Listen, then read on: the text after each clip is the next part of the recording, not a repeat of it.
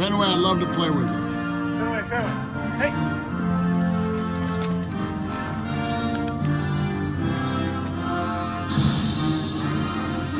This is unbelievable.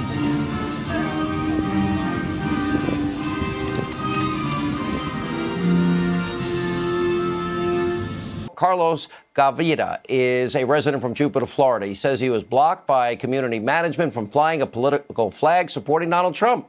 Came up with a clever idea.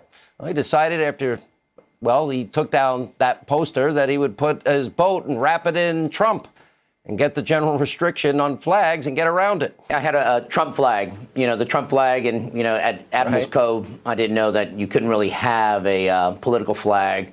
So obviously I complied, took it down, but really wanted to support the president. So I looked into it a little further, and I documented the boat with the U.S. Coast Guard, named Trump, and within 4 days I had my buddy at Atlas Signs make me a wrap, and I was off to the races. When he was done remodeling, he put one Trump flag in the window, and he got a letter from somebody that lives in this community that said, your house is beautiful, we love the remodel, but you have that Trump flag that you have in your window makes your house disgusting. So this is what he did in retaliation.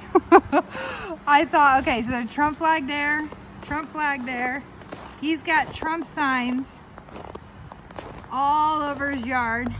If you look up by his front door, he's got a Trump up there. Look. All over his house. Every window's got a Trump flag. This is so awesome. We started out with one sign, and we went through about 6 of them stolen. So you created a huge fence. Well, we started out with a smaller one, then that people were actually crushing with the signs in it and stealing the signs. And we installed a camera, got a couple pictures of people. Eventually, they even added this electrified fence. If they even touch the sign, they're going to get zapped. So I went up to them and asked them why they were trying to steal my yard sign, and of course they denied it. He pledged to keep the would-be sign stealer in sight while his wife called the police.